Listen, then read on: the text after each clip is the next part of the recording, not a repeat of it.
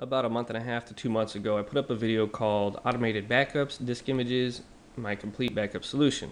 And I was just showing you how I do my nightly backups now, and it's still working great, by the way, but our space is getting a little limited here on my server, so and it's not just from the backups. I put a lot of movies out there, a lot of music, and all the videos that I do here for YouTube are also contributing to my space being lower here. But I'm going to show you kind of how Windows manages the backups.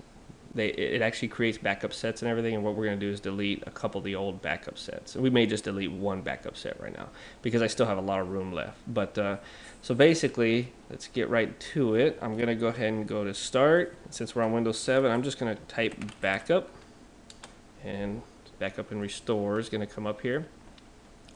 Now you'll see here there's a little link down here that says Manage Space, and if we go in there, then you get the Manage Windows Backup Disk Space. Select how disk space is used by Windows Backup. You get a brief rundown of how your data file backup is taking up 188 gigs. System image, which I have a nightly image created every night, just in case. I can always just re-image the drive real quick if the drive goes bad or whatever. Throw a new drive in there. Other files, there's 131 gigs free on the whole backup folder. So what we're going to do is you can free up disk space by deleting data file backups. Now I wish this was a little bit more automated, but I do kind of like the fact that I can manage it myself as far as deleting these sets. And what happens is, okay, so there's a backup period or backup set. On 10/26, the main backup was created, and then it was like a differential backup since then till the 5th, and a total of 50 gigs.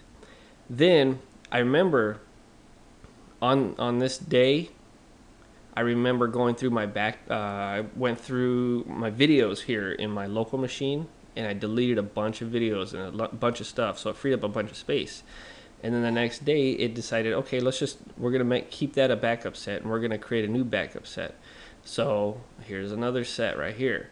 Now I don't know what changed or why Windows decided to do another backup set this morning, but I don't know. I didn't make any drastic changes, at least as far as file sizes go and folder sizes on this drive. But so what we're going to do is it's safe to delete backup sets because this already has the main it has your whole drive.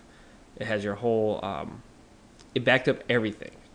Tonight and tomorrow morning is when it does a backup. It's just going to change. It's just going to back up the stuff that's changed since this backup was created. So it's safe to go ahead and delete these.